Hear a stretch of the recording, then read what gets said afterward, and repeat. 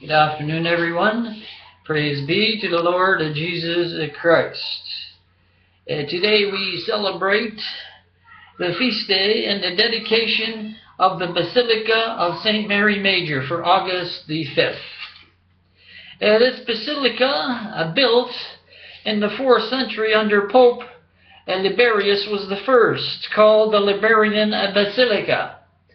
About the year 435, it was repaired and reconsecrated as the Basilica of the Virgin Mary. After the Council of Ephesus 431 proclaimed Mary the Mother of God, it is called St. Mary Major because it is older and larger than other churches in Rome, also dedicated to Our Lady. Praise be to the Lord Jesus Christ.